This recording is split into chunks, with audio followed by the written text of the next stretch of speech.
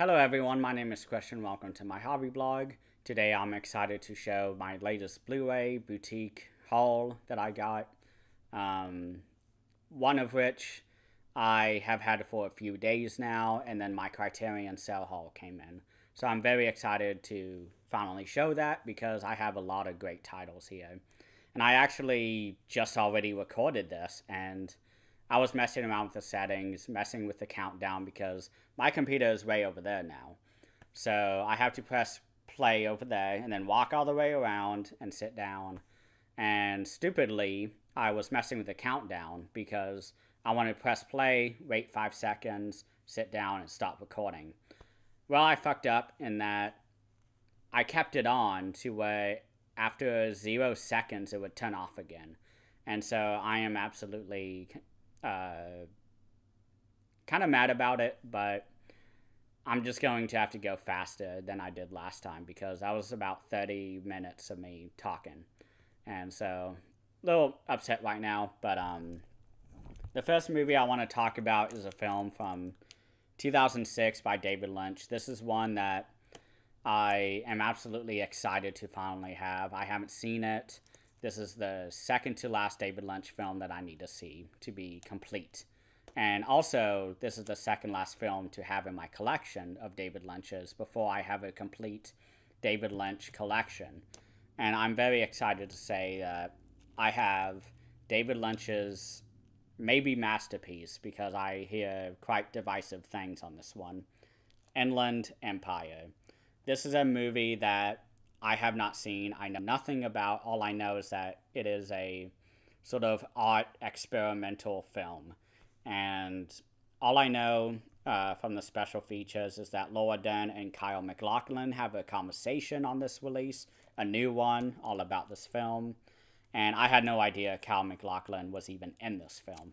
So I'm excited to go through this and see what I have been missing for all these years, because I have not wanted to be a part of the conversation because I just haven't seen it yet, and there were no Blu-rays, there were no physical releases.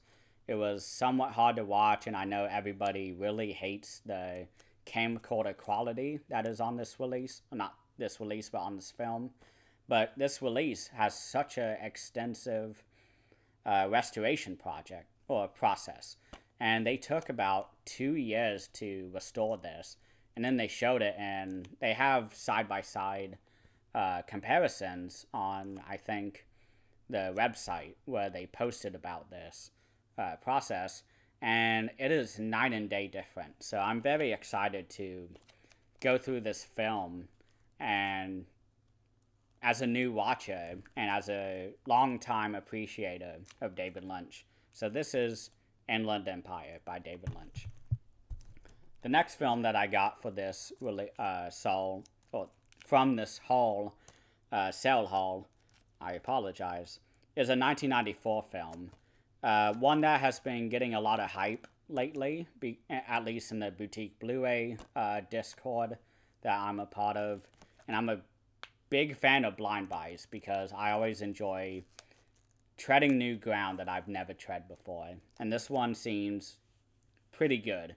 I haven't read up on anything. I read a review by a friend, and it said the less you know about it, the better. So I took that to heart, which I usually do anyways. I usually never look up anything about movies before I watch them, which burns me a lot with blind buys. But this one, enough people who I trust gave it 4.5 to 5 stars. Now I'm talking about the film from 1997, Exotic Her. It's actually 1994. I apologize. But this is a film that I know nothing about, and I'm not going to read the back. So to know that I have it is really all that needs to be known, because I may do a review on this. I don't know. But I'm excited to check that out, finally.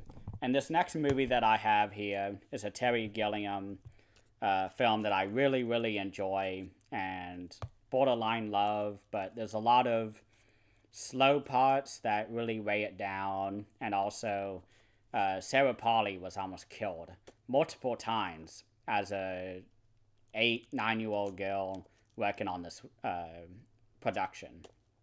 And I'm talking about, of course, The Adventures of Baron Munchausen, 1988 film by Terry Gilliam. I love this movie. I've seen it only once a couple years ago. I think it was one of the last films that I'd rented from my school library. And I'm excited to have this. Daisuke Beppu, who is an amazing YouTube reviewer, he had a lot of really good things to say about this release. And said that the interviews especially are so good, as they illuminate everything about the film and inform the viewer a lot of what went on behind the scenes. So I'm excited to rewatch this. The Adventures of Baron Munchausen by Terry Gilliam. And this next film here that I got is a Kiyoshi Kurosawa film, who I'm a pretty big fan of. I've only seen, I think, 2 other films by him aside from this one, but this one I have not seen. I believe Pulse is one that he did, and I love that one. I just rewatched it a couple weeks back for a series that I will be doing soon, but this movie will be part of that, which I'm really excited to unveil for you guys. But this is the film from 1997, Kyo. I know nothing about this. I'm still testing out this format, but this looks close enough. But I'm very excited to finally check this out, because this is one of, at least from reputation, one of the best Japanese horror films of all time, or at least thriller films. I don't know what the story is of this movie and what the synopsis is, but I am a huge lover of Japanese cinema. I don't think that's a secret. I do a lot of Japanese reviews, and this one I'm very excited to get into soon with my new series that I have planned. But this is Kiyoshi Kurosawa's Kyo, one of the few blind buys that I did for this haul. And this next one is actually a double dip for me, because I have the Kino Lorber release, which did not go well at all for anybody involved, for the director David Lynch, for Kino Lorber, who were handling the release, and then the viewers, who got the most bare bones release of this film. And the film I'm talking about today is one that I have a lot of history with. This is Lost Highway. I was going to tell the story first, but I want to give you guys sort of some engagement first.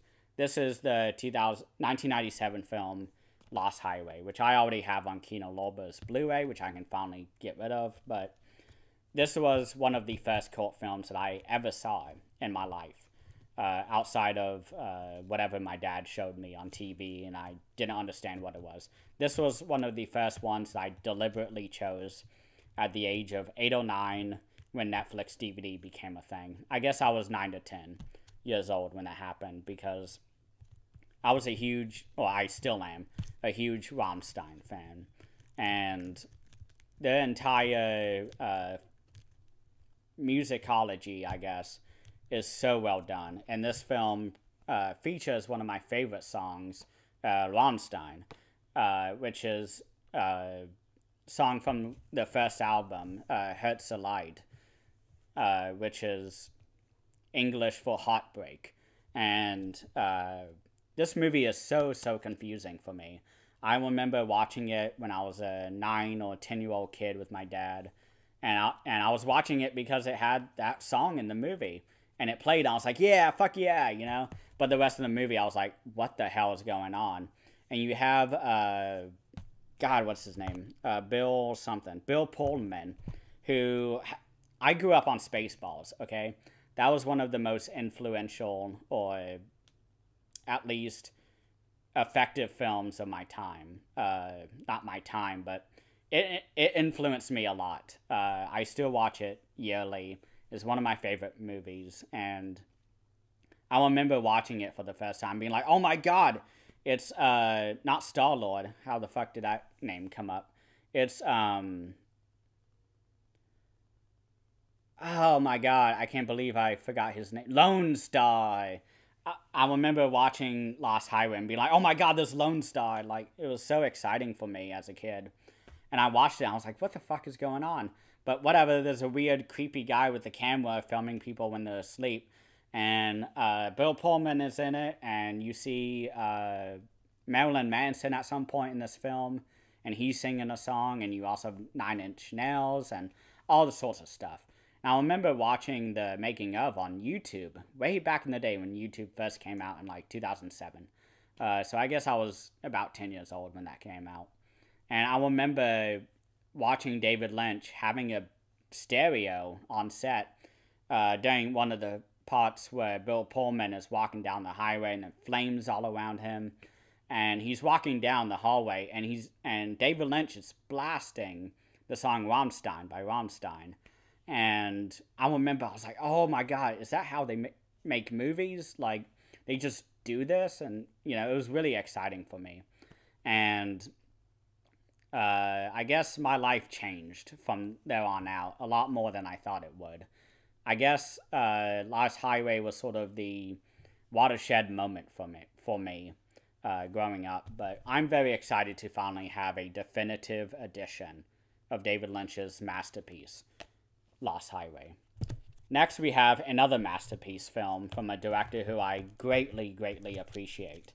And I am talking about Akira Kurosawa's 1963's film, High and Low. And one of the main reasons I got this is because I'm tired of waiting for a Blu-ray upgrade to that box set of his. Because I am, as you can see, I have a lot of movies. And I like it when I can combine a lot of different movies that is by a particular director or actor or whatever and put them into one package. And I was really waiting for about the last 5 or 6 years for that. And I just got tired of it. I said, okay, I still need High and Low. I still need all the DVD releases they have, which I'm not going to get yet because I'll wait for the Blu-ray. It's fine. Whether it's Region B or not. But this is one that has been on my mind a lot lately because one of my favorite films is a South Korean thriller called Secret Sunshine by Lee Chang-dong. And that movie is a direct adaptation of High and Low, but goes in a totally different direction. And I really enjoy sort of the aspects that you can recognize in Secret Sunshine through High and Low. And so I really want to revisit High and Low because it's been a few years. I really enjoyed Toshiro Mifune's performance in this one. It's a lot more toned down than his previous ones in Seven Samurai, Hidden Fortress, Rashomon, Yoshinbo. I mean, all these great films that he's been in. He's always been sort of bombastic, not demanding, but a commanding presence on screen. And this one, he's a lot more subtle and very well done in this one. And I can't wait to revisit High and Low. I may do a double feature with Secret Sunshine. I don't know yet, but this next film that I got is one that's from 1967, which directly influenced George Romero, who is very important, in my opinion, to this haul, because George Romero is one of my favorite filmmakers of all time, obviously. I did an entire ranking of him, of all his films, with my dear friend Will. And this is one that I was introduced to in his class, in the George Romero class that I took, that he taught. And we watched the first 5 minutes of this, which is just absolutely powerful to watch, especially in the sense that this is a 1960s film. And seeing how similar this movie is to George Romero's Season of the Witch, or Jack's Wife, I believe it's called, the alternate title of it, is so fascinating to me. But I haven't seen this movie in a very long time, since I first started collecting, so 2016, 2017, so it's been about 6 to 7 years, oh my god, since I've seen this one. And I'm talking about Catherine Deneuve's Belle de Joie. This movie is absolutely amazing. I really enjoyed this one. It's one of the few sort of French films that I know. I'm not a big fan, through no means, of the films themselves, but I'm not a big fan of 1940s, or I guess 1950s to 1970s French films, because I haven't seen any. I'm not knowledgeable at all in this period, or even in the country. I haven't seen many French films outside of is Gaspar Noé a French director? That's really the only French films that I've seen is by him. But this is one that I really, really enjoy. It's very interesting. It's very erotic, surreal, absurd. But I highly recommend watching the first 5 minutes of this movie, and definitely the rest of it, but definitely the first 5 minutes, and then contrasting that with Season of the Witch by George Romero. It is fascinating. This is Belle de Joie. And the next film that I got is one by a director who I really enjoy, and I had no idea that this had a Blu-ray release until I randomly saw the director's name, Kan Ichikawa, on the image that they had on the Criterion website. And this is the film by Kan Ichikawa from 1983, The Makioka Sisters. This is a drama all about siblings who are married, and the youngest two are not married, and that the fourth daughter cannot marry until the third daughter is married. But the third daughter is very conservative and very shy, so she doesn't really want to get married, or is at least in no hurry to get married. But that's really all I know about this movie, and I'm very excited to finally watch this. But this movie will also be part of the series that I will be doing quite soon, probably sometime in April, where I will be going through a particular set of films and giving my impressions of them, and sort of giving a intro to X series on my channel. So this will be part of that, The Makioka Sisters by Kan Ichikawa. And then next we have a newer film that I have not seen yet, but which I'm very excited to finally see, because this is one that everybody has been recommending. One of my good friends who I've known since kindergarten, he is a huge fan of this movie, and he's a musician who said that this film really hit him harder than he ever thought it would. And so I'm very excited to finally peep The Sound of Metal. This movie is about a drummer who is slowly losing his hearing, and so he has to sort of continue drumming, but under an entire different set of circumstances that he is not used to. That's all I know about the movie. I heard it was absolutely devastating, and to watch it with headphones on, because there's no other way to watch such a heavy sound-based film without great sound. So this is The Sound of Metal, released I think 2019. Yes, 2-hour film, comes with lots of special features. Very excited for this one. And the last Criterion edition that I got from this sale is going to be a film by Keisuke Kinoshita. This is one that I have seen a number of times throughout school, that I really enjoy, but I have been wanting to rewatch it because I don't really have any lasting memories of it.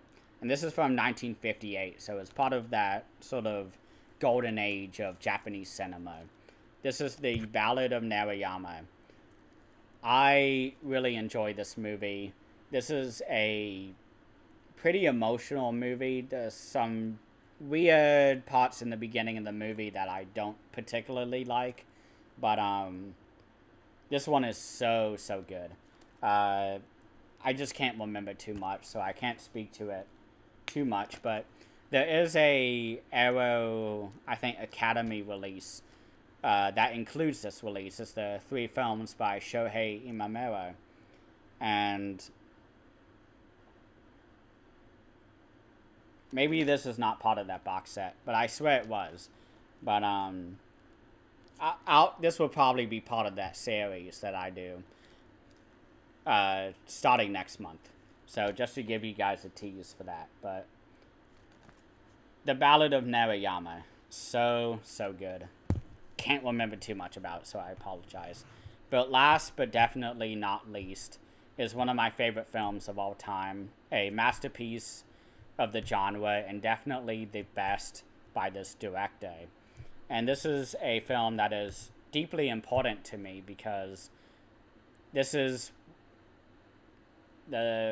almost the last of my favorites by this director that I don't have on Blu-ray, let alone 4K. And who am I talking about? I'm talking about George Romero. And this is a very stacked release, so I need two hands to hold this up. Now, I'm taking my time explaining it because I'm so excited to finally have this. This is his last in terms of physical media releases. Didn't have a Blu-ray, didn't have a 4K for a very long time. Maybe a DVD. This is the film by George Romero, 1979, I want to say. I apologize. I'm looking for the... Okay, I don't know what year, don't say it immediately, but this is Martin. I am absolutely excited to finally have this. This is one of my most wanted releases that I have been wanting for many years. Just look at how thick that booklet and everything is. This is now my prized jewel for my collection. And I really love the artwork of the razor blade that cuts and draws blood, but it's shaped like the vampire's teeth to reflect Nosferatu, which his uncle or cousin calls Martin.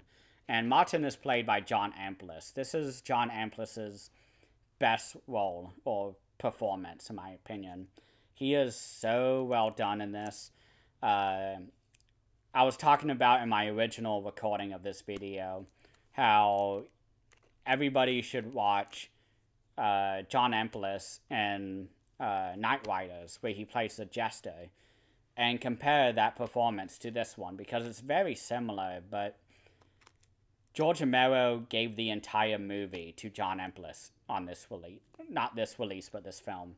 And Tom Savini also has a pretty major performance or character in this one that I really love, because he plays a young hip preacher in this, and he is so funny and also very melancholy. And I really love sort of the dialogue in this movie between Tom Savini, Martin, and Tom Savini's girlfriend, I believe, or fiance.